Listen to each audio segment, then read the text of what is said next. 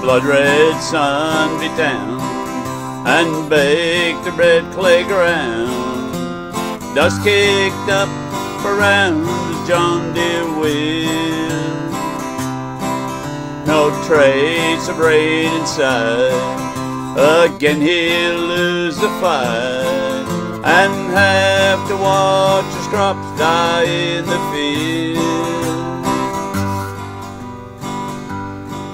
Well, they stood there both in tears. His wife, many years, said, "John, you know, I hate to lose the farm." He looked into her eyes, then looked up at the sky, and told her as he held her in his arms, "In my next life, wanna be your hero, something better than I turned out to be. I've lived this life behind the plow and harrow, and in my next life I'll make you proud of me."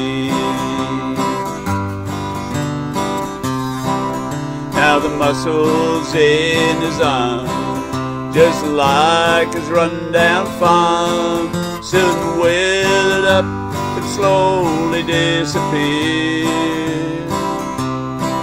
One hard-working man, two hard-working hands were giving up after all these years. Now his aging eyes grew dim, and the lady that worshipped him sat crying on a chair beside his bed. Her hands caressed his brow. She said, "It's all right now." And as he slowly slipped away, he said, "In my next life, wanna be your hero, something better than I turned out to be.